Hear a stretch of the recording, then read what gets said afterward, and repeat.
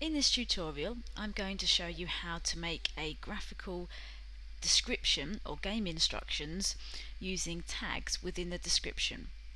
So when you want to save your game, you go to the home menu and go on to Save My World, and here it allows you to add a description and instructions of how to play your game.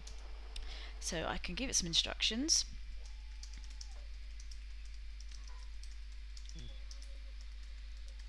So I've written my first instruction, but what's clever with the descriptions here is you can use the greater than and less than symbols around an item, like the left stick or A button or any of the character names, and it turns it into a picture.